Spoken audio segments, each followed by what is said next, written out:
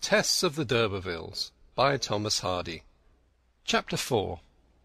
Rolliver's Inn, the single ale-house at this end of the long and broken village, could only boast of an off-licence.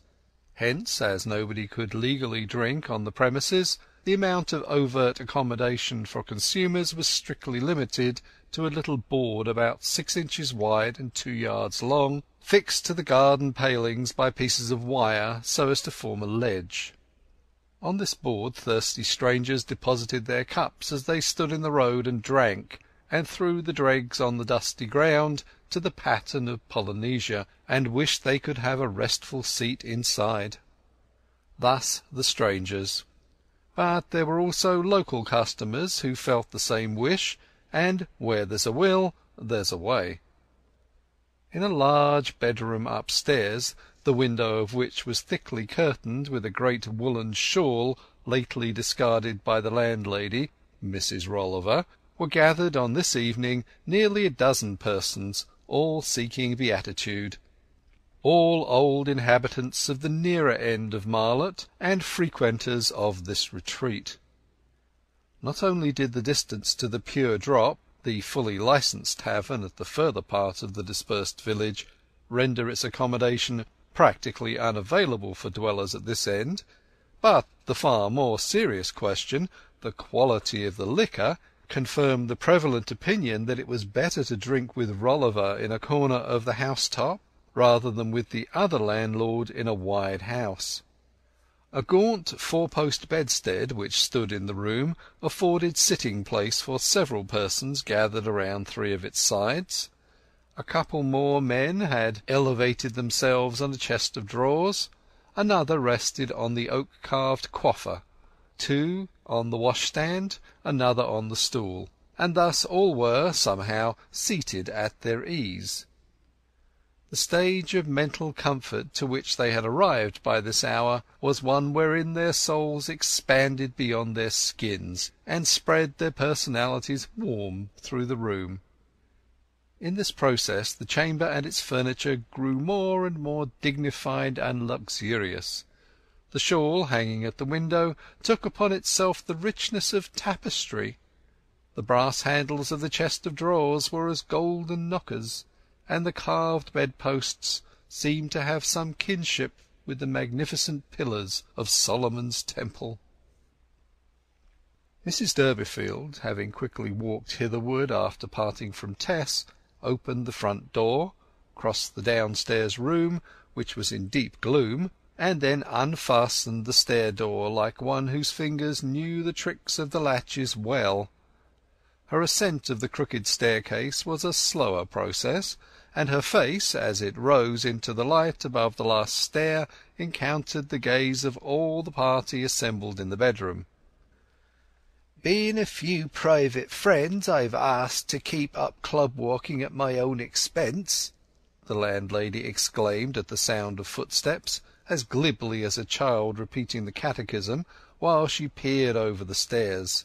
"Oh, 'tis you, Mrs. Durbeyfield. Lord, how you frightened me! I thought it might be some gaffer sent by Government." Mrs. Durbeyfield was welcomed with glances and nods by the remainder of the conclave, and turned to where her husband sat. He was humming absently to himself in a low tone. "I be as good as some folks here and there. I've got a great family vault at Kingsbere sub Greenhill, and finer skeletons than any man in Wessex." "I've something to tell 'ee that's come into my head about that, a grand project," whispered his cheerful wife. "Here, John, don't 'ee see me?" She nudged him, while he, looking through her as though through a window-pane, went on with his recitative. "Hush! Don't 'ee sing so loud, my good man," said the landlady, "in case any member of the Government should be passing, and take away my licence." "He's told 'ee what's happened to us, I suppose?" asked Mrs. Durbeyfield. "Yes, in a way. Do you think there's any money hanging by it?" "Ah, that's the secret," said Joan Durbeyfield sagely. "However, 'tis well to be kin to a coach, even if you don't ride in 'n." She dropped her public voice, and continued in a low tone to her husband. "I've been thinking, since you brought the news, that there's a great rich lady out by Trantridge, on the edge of the Chase, of the name of d'Urberville." "Eh? What's that?" said Sir John. She repeated the information. "That lady must be our relation," she said, "and my project is to send Tess to claim kin." "There is a lady of that name, now you mention it," said Durbeyfield. "Parson Tringham didn't think of that. But she's nothing beside we, a junior branch of us, no doubt, hailing long since King Norman's day." While this question was being discussed, neither of the pair noticed, in their preoccupation, that little Abraham had crept into the room, and was awaiting an opportunity of asking them to return. "She's rich, and she'd be sure to take notice of the maid," continued Mrs. Durbeyfield, "and 'twill be a very good thing. I don't see why two branches of one family should not be on visiting terms."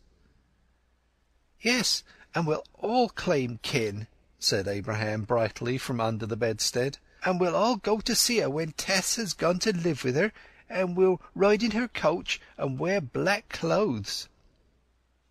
"How do you come here, child? What nonsense be ye talking? Go away and play on the stairs till father and mother be ready." "Well, Tess ought to go to this other member of our family. She'd be sure to win the lady, Tess would, and likely enough 'twould lead to some noble gentleman marrying her. In short, I know it." "How?" "I tried her fate in the fortune teller, and it brought out that very thing. You should have seen how pretty she looked to-day. Her skin was as simple as a duchess's." "What says the maid herself to going?" "I've not asked her. She don't know there is any such lady relation yet, and it would certainly put her in the way of a grand marriage, and she won't say nay to going." "Tess is queer." "But she's tractable at bottom. Leave her to me." Though this conversation had been private, sufficient of its import reached the understandings of those around to suggest to them that the Durbeyfields had weightier concerns of talk now than common folks had, and that Tess, their pretty eldest daughter, had fine prospects in store. "Tess is a fine figure of fun, as I said to myself to-day when I zeed her vamping round parish with the rest," observed one of the elderly boozers in an undertone. "But Joan Durbeyfield must mind that she don't get green malt in floor." It was a local phrase which had a peculiar meaning, and there was no reply. The conversation became inclusive, and presently other footsteps were heard crossing the room below. "Being a few private friends asked in to-night to keep up club walking at my own expense." The landlady had rapidly reused the formula she kept on hand for intruders before she recognized that the newcomer was Tess. Even to her mother's gaze the girl's young features looked sadly out of place amid the alcoholic vapours which floated here as no unsuitable medium for wrinkled middle age, and hardly was a reproachful flash from Tess's dark eyes needed to make her father and mother rise from their seats, hastily finish their ale, and descend the stairs behind her. Mrs. Rolliver's caution followed their footsteps. "No noise, please, if ye be so good, my dears, or I may lose my licence, and be summoned, and I don't know what all. Night to ye." They went home together, Tess holding one arm of her father, and Mrs. Durbeyfield the other. He had, in truth, drunk very little, not a fourth of the quantity which a systematic tippler could carry to church on a Sunday afternoon without a hitch in his eastings or genuflections. But the weakness of Sir John's constitution made mountains of his petty sins in this kind. On reaching the fresh air he was sufficiently unsteady to incline the row of three at one moment, as if they were marching to London, and at another as if they were marching to Bath, which produced a comical effect, frequent enough in families on nocturnal home-goings. and, like most comical effects, not so comic after all. The two women valiantly disguised these forced excursions and countermarches as well as they could from Durbeyfield, their cause, and from Abraham and from themselves, and so they approached by degrees their own door, the head of the family bursting suddenly into his former refrain as he drew near, as if to fortify his soul at sight of the smallness of his present residence. "I got a family vault at Kingsbere." "Hush! Don't be so silly, Jackie," said his wife. "Yours is not the only family that was of count in old days. Look at the Anktels and the Hawseys and the Tringhams themselves, gone to seed almost as much as you, though you was bigger folks than they, that's true. Thank God I was never of no family, and have nothing to be ashamed of in that way." "Don't you be so sure o' that. From your nater 'tis my belief you've disgraced yourselves more than any of us, and was kings and queens outright at one time." Tess turned the subject by saying what was far more prominent in her own mind at the moment than thoughts of her ancestry. "I'm afraid father won't be able to take the journey with the beehives to-morrow so early." I shall be all right in an hour or two," said Durbeyfield. It was 11 o'clock before the family were all in bed, and 2 o'clock next morning was the latest hour for starting with the beehives, if they were to be delivered to the retailers of Casterbridge before the Saturday market began, the way thither lying by bad roads over a distance of between 20 and 30 miles, and the horse and waggon being of the slowest. At 1:30 Mrs. Durbeyfield came into the large bedroom where Tess and all her little brothers and sisters slept. "The poor man can't go," she said to her eldest daughter, whose great eyes had opened the moment her mother's hand touched the door. Tess sat up in bed, lost in a vague interspace between a dream and this information. "But somebody must go," she replied. "It is late for the hives already. Swarming will soon be over for the year, and if we put off taking 'em till next week's market, the call for 'em will be past, and they'll be thrown on our hands." Mrs. Durbeyfield looked unequal to the emergency. "Some young fellow perhaps would go, one of them who was so much after dancing with 'ee yesterday," she presently suggested.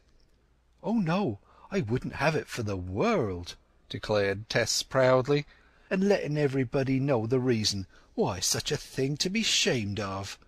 I think I could go if Abraham would go with me to keep me company." Her mother at length agreed to this arrangement. Little Abraham was aroused from his deep sleep in a corner of the same apartment, and made to put on his clothes while still mentally in the other world. Meanwhile Tess had hastily dressed herself, and the twain, lighting a lantern, went out to the stable. The rickety little waggon was already laden, and the girl led out the horse, Prince, only a degree less rickety than the vehicle. The poor creature looked wonderingly round at the night, at the lantern, at their two figures, as if he could not believe that at that hour, when every living thing was intended to be in shelter and at rest, he was called upon to go out and labour. They put a stock of candle ends into the lantern, hung the latter to the off side of the load, and directed the horse onward, walking at his shoulder at first during the uphill parts of the way, in order not to overload an animal of so little vigour. To cheer themselves as well as they could, they made an artificial morning with the lantern, some bread and butter, and their own conversation, the real morning being far from come. Abraham, as he more fully awoke, for he had moved in a sort of trance so far, began to talk of the strange shapes assumed by the various dark objects against the sky, of this tree that looked like a raging tiger springing from a lair, of that which resembled a giant's head. When they had passed the little town of Stourcastle, dumbly somnolent under its thick brown thatch, they reached higher ground. Still higher on their left the elevation called Bullbarrow or Bealbarrow, well nigh the highest in South Wessex, swelled into the sky, engirdled by its earthen trenches. From hereabout the long road was fairly level for some distance onward. They mounted in front of the waggon, and Abraham grew reflective. "Tess," he said in a preparatory tone after a silence. "Yes, Abraham." "Bain't you glad that we become gentlefolk?" "Not particular glad." "But you be glad that you're going to marry a gentleman?" "What?" said Tess, lifting her face. "That our great relation will help 'ee to marry a gentleman." "I? Our great relation? We have no such relations. What has put that into your head?" "I heard 'em talking about it up at Rolliver's when I went to find father. There's a rich lady of our family out at Trantridge, and mother said that if you claimed kin with the lady she'd put 'ee in the way of marrying a gentleman." His sister became abruptly still, and lapsed into a pondering silence. Abraham talked on, rather for the pleasure of utterance than for audition, so that his sister's abstraction was of no account. He leant back against the hives, and with upturned face made observations on the stars, whose cold pulses were beating amid the black hollows above in serene disassociation from these two wisps of human life.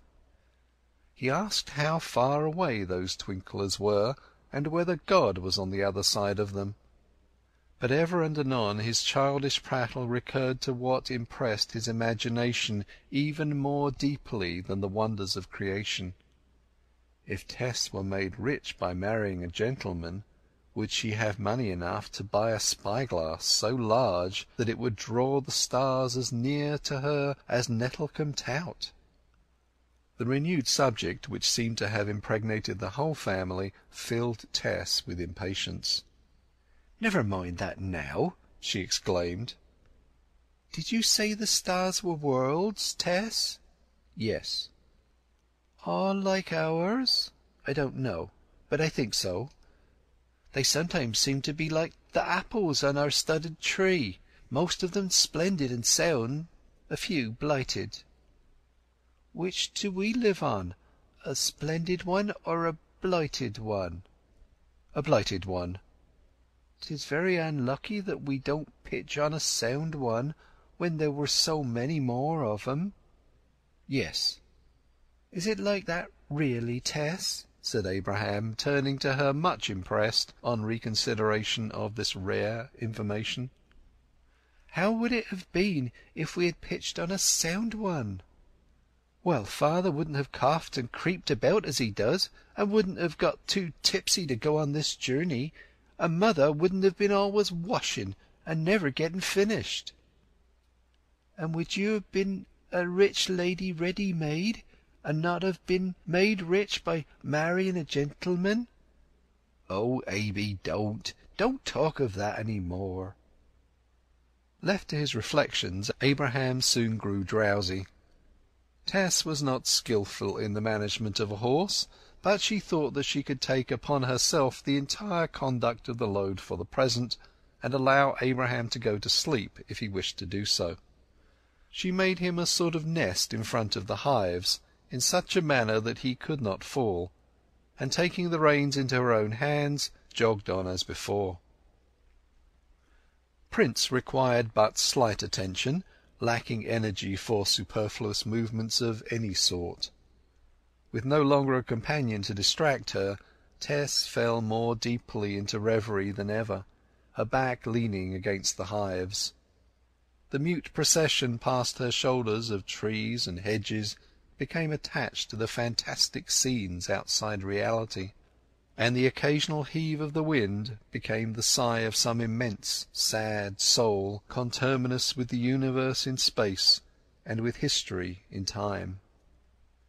Then, examining the mesh of events in her own life, she seemed to see the vanity of her father's pride, the gentlemanly suitor awaiting her in her mother's fancy, to see him as a grimacing personage, laughing at her poverty and her shrouded knightly ancestry. Everything grew more and more extravagant, and she no longer knew how time passed. A sudden jerk shook her in her seat, and Tess awoke from the sleep into which she too had fallen. They were a long way further down than when she had lost consciousness, and the waggon had stopped. A hollow groan, unlike anything she had ever heard in her life, came from the front, followed by a shout of "Hoy there!" The lantern hanging at her waggon had gone out, but another was shining in her face, much brighter than her own had been. Something terrible had happened. The harness was entangled with an object which blocked the way. In consternation Tess jumped down and discovered the dreadful truth. The groan had proceeded from her father's poor horse Prince. The morning mail cart, with its two noiseless wheels, speeding along these lanes like an arrow as it always did, had driven into her slow and unlighted equipage. The pointed shaft of the cart had entered the breast of the unhappy prince like a sword, and from the wound his life's blood was spouting in a stream and falling with a hiss onto the road. In her despair Tess sprang forward and put her hand upon the hole, with the only result that she became splashed from face to skirt in the crimson drops. Then she stood helplessly looking on. Prince also stood firm and motionless as long as he could, till he suddenly sank down in a heap. By this time the mail cart man had joined her, and began dragging and unharnessing the hot form of Prince. But he was already dead, and seeing that nothing more could be done immediately, the mail cart man returned to his own animal, which was uninjured. "You was on the wrong side," he said. "I am bound to go with the mail bags, so that the best thing for you to do is to bide here with your load. I'll send some one to help you as soon as I can. It is getting daylight, and you have nothing to fear." He mounted and sped on his way, while Tess stood and waited. The atmosphere turned pale. The birds shook themselves in the hedges, arose and twittered. The lane showed all its white features, and Tess showed hers, still whiter. The huge pool of blood in front of her was already assuming the iridescence of coagulation, and when the sun rose 100 prismatic hues were reflected from it. Prince lay alongside still and stark, his eyes half open, the hole in his chest looking scarcely large enough to have let out all that had animated him. "'Tis all my doing, all mine," the girl cried, gazing at the spectacle. "No excuse for me, none. What will mother and father live on now? Aby, Aby!" She shook the child, who had slept soundly through the whole disaster. "We can't go on with our load. Prince is killed." When Abraham realized all, the furrows of 50 years were extemporized on his young face. "Why, I danced and laughed only yesterday," she went on to herself. "To think that I was such a fool!" "'Tis because we be on a blighted star and not a sound one, isn't it, Tess?" murmured Abraham through his tears. In silence they waited through an interval which seemed endless. At length a sound and an approaching object proved to them that the driver of the mail cart had been as good as his word. A farmer's man from near Stowcastle came up, leading a strong cob. He was harnessed to the waggon of beehives in the place of Prince, and the load taken on towards Casterbridge. The evening of the same day saw the empty waggon reach again the spot of the accident. Prince had lain there in the ditch since the morning, but the place of the blood pool was still visible in the middle of the road, though scratched and scraped over by passing vehicles. All that was left of Prince was now hoisted into the waggon he had formerly hauled, and with his hoofs in the air and his shoes shining in the setting sunlight, he retraced the 8 or 9 miles back to Marlott. Tess had gone back earlier. How to break the news was more than she could think. It was a relief to her tongue to find from the faces of her parents that they already knew of their loss, though this did not lessen the self-reproach which she continued to heap upon herself for her negligence. But the very shiftlessness of the household rendered the misfortune a less terrifying one to them than it would have been to a striving family, though in the present case it meant ruin, and in the other it would only have meant inconvenience. In the Durbeyfield countenances there was nothing of the red wrath that would have been burnt upon the girl from parents more ambitious for her welfare. Nobody blamed Tess as she blamed herself.